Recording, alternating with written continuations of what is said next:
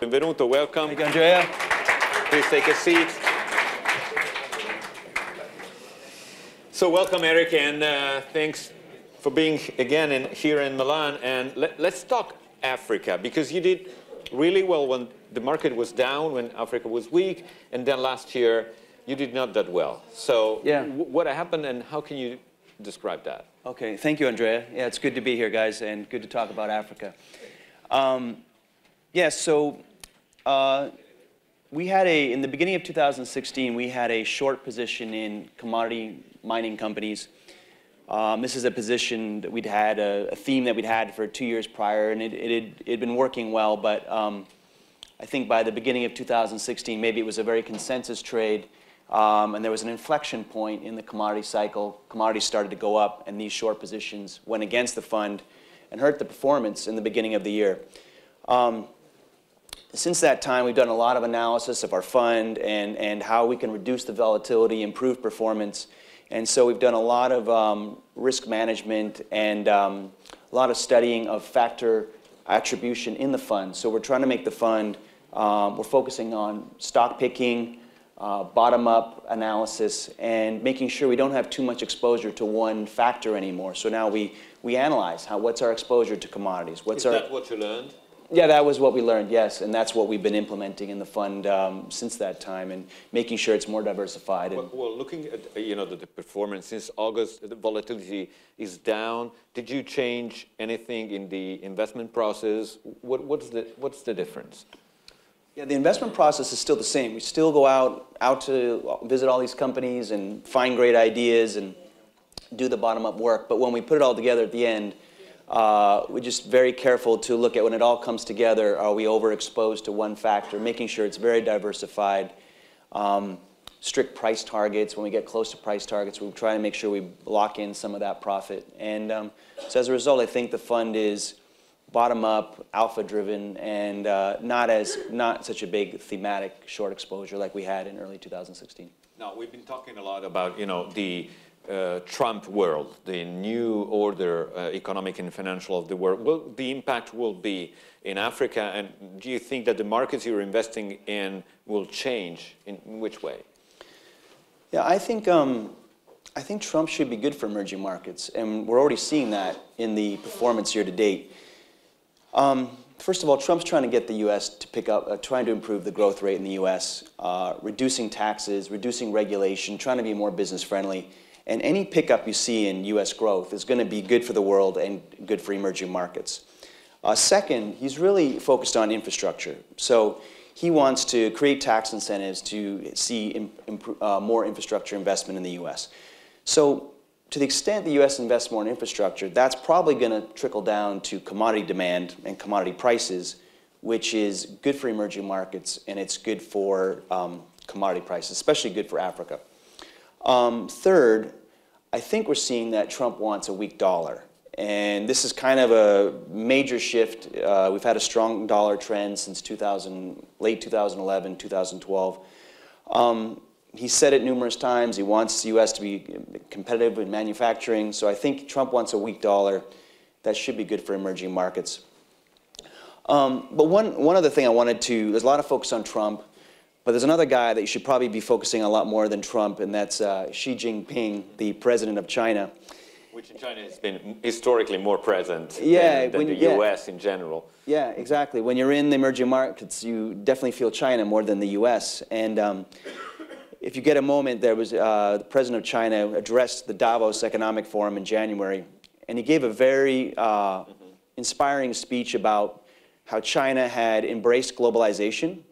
And he explained that it was very scary for China to open up its markets to the world. But they did, and it helped China grow a lot. He said, look, China has a plan to continue to grow, and the country's open, the market's open for everybody. They want people to come participate in China's growth. And he also said China's going to be investing into emerging markets to open up the rest of the world. And they have a big policy called One Belt, One Road. It's kind of a strange name. I don't know. Maybe it means something better in Chinese. They're investing $50 billion into infrastructure around the emerging markets to open up these markets to China and to the rest of the world. And we're especially seeing that in Africa, investment in trains, ports, rail. And so I think Trump should be good for emerging markets, but really the guy that we should be focusing on more is President of China. Xi Jinping. So give us, an update on what's going on into the African economy, especially in the countries where you focus more. Yeah. Okay. I'll start with Egypt, one of the bigger exposures in our fund. Egypt had a kind of a tough year last year. They had to ask the IMF for some help. They got a $12 billion loan from the IMF. And in the history of emerging markets, these IMF, when the IMF comes in, it actually can be quite positive, as long as you weren't there going into it.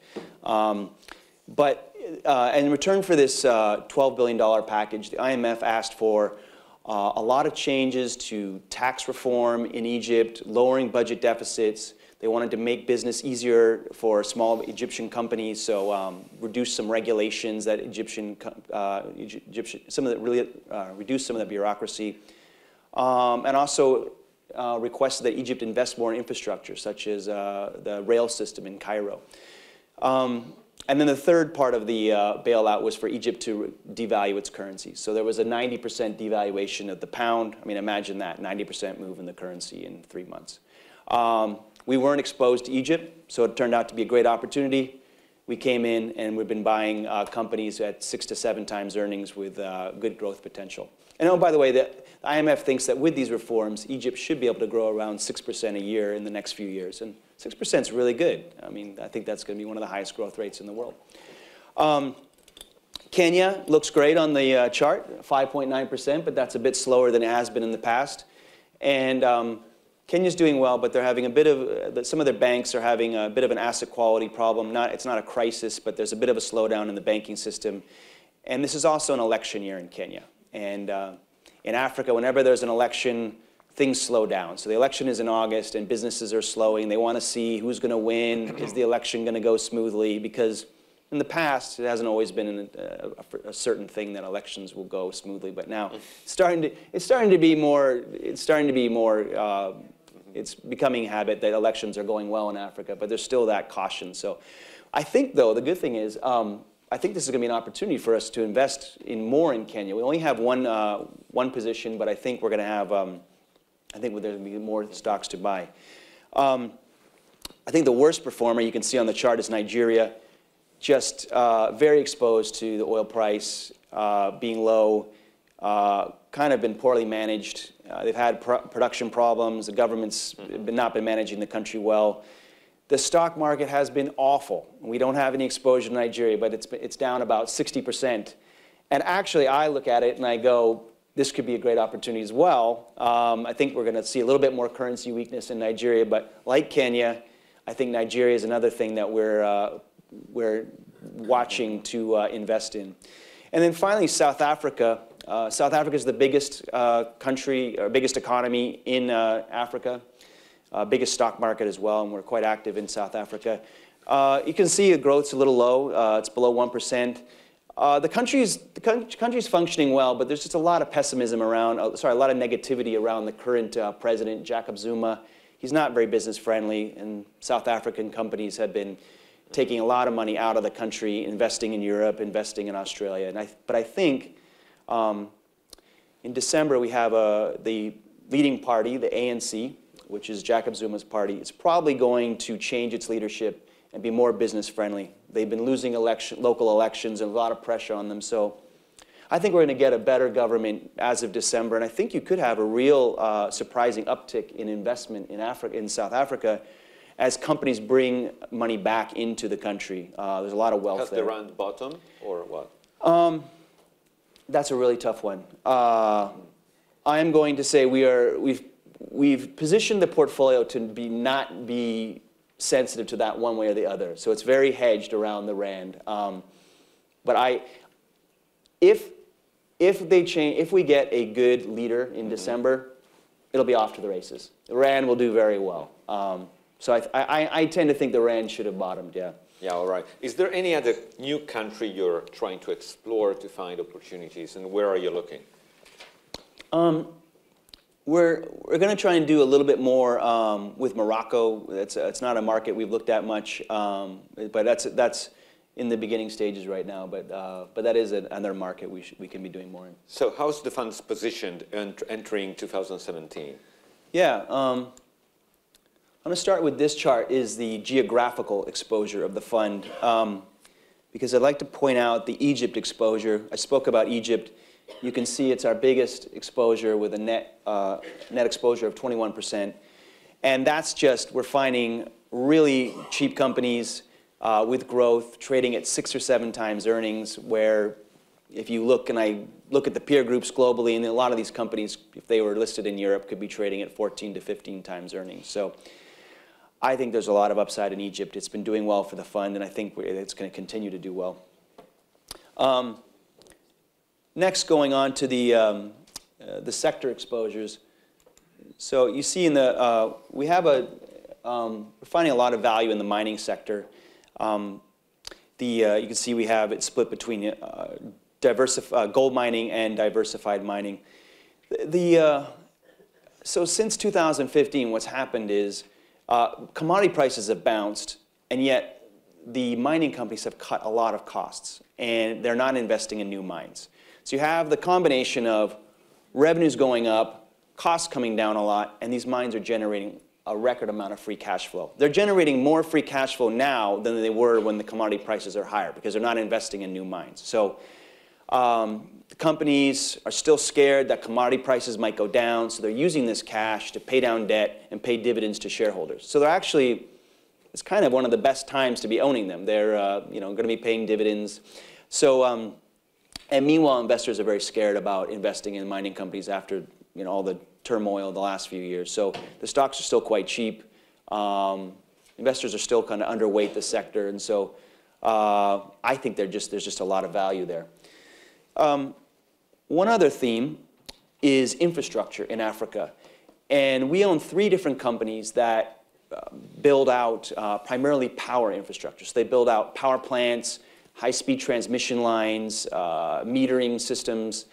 And this is something, we talk about infrastructure investment, it's actually happening. There's in Africa these companies all have record order books, and they're all trading at 5 to 8 times earnings. So I find them very attractive. I'm thinking of like a company we own in Egypt called El Saweedi. It trades at 6 times earnings. If you were to look at something in Europe like a Schneider Electric, there'd be 15 times earnings. Same business, same contracts.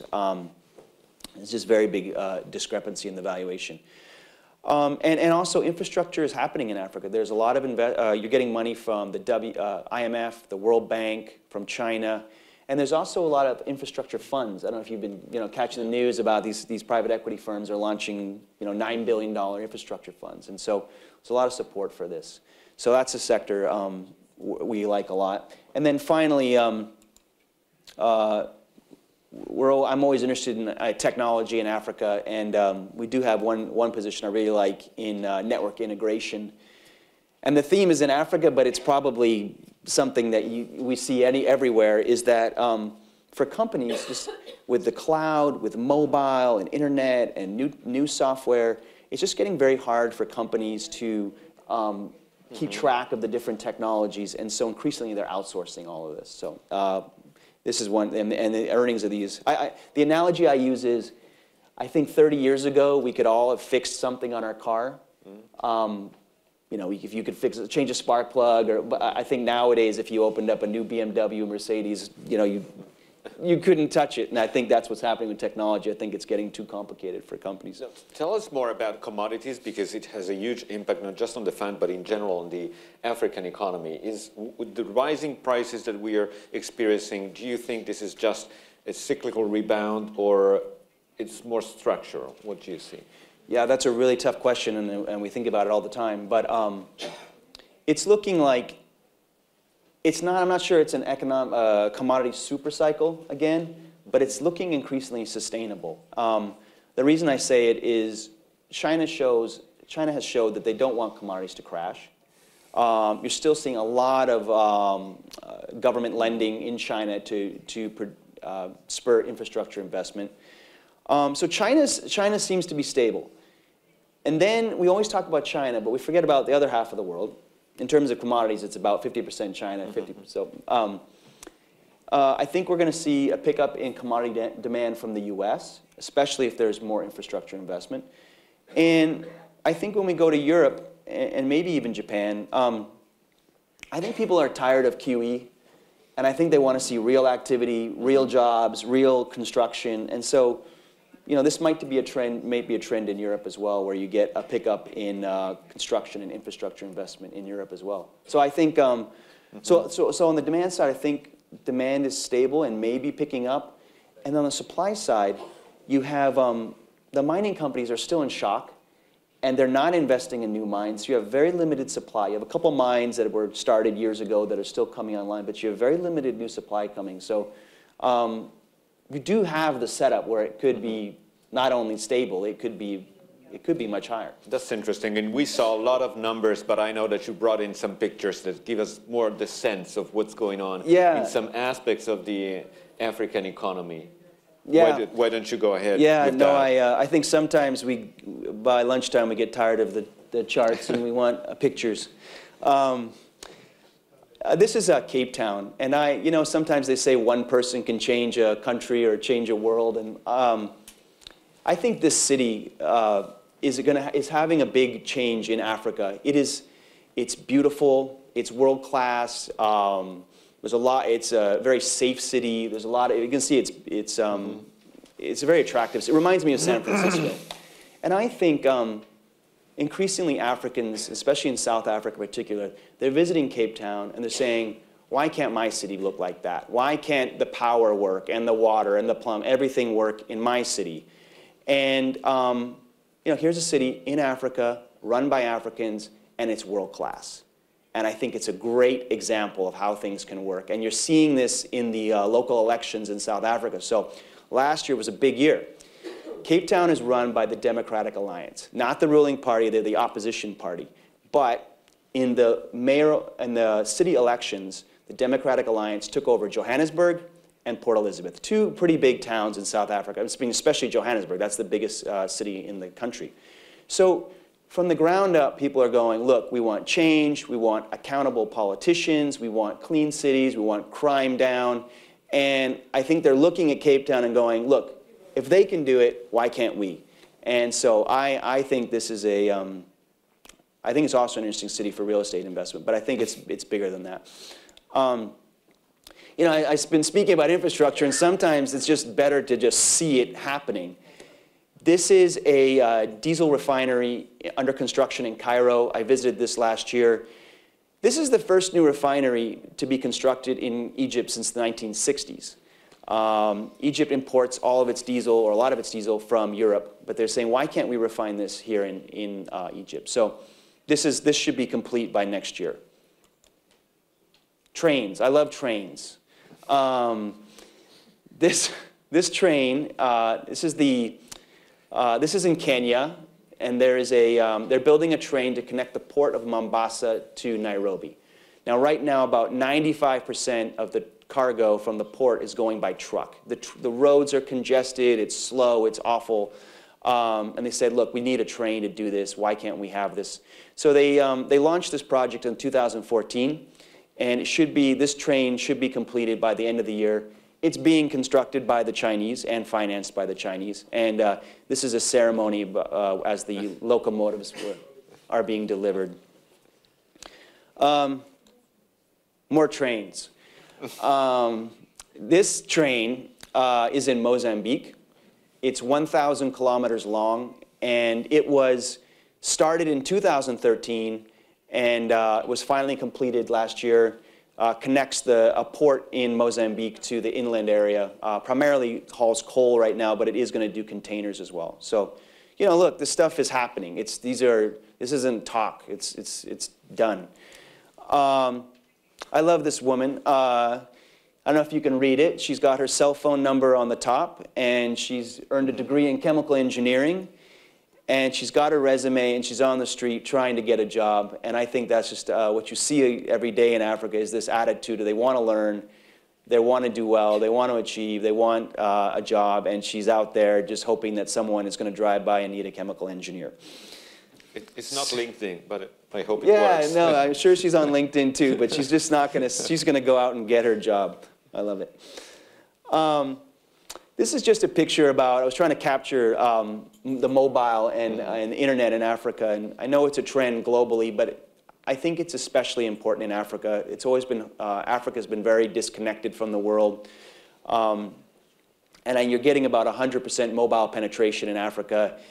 The phone companies are showing that data growth is 30% every year. So you're saying data growth, very widespread penetration of mobile.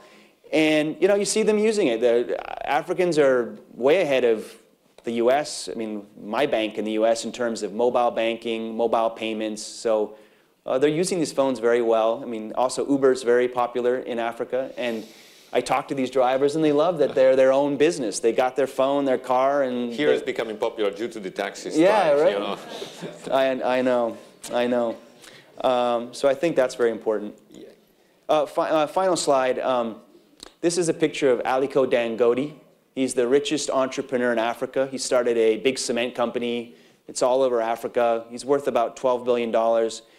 And this is a picture from 2015 when he's speaking at the Davos Economic Forum.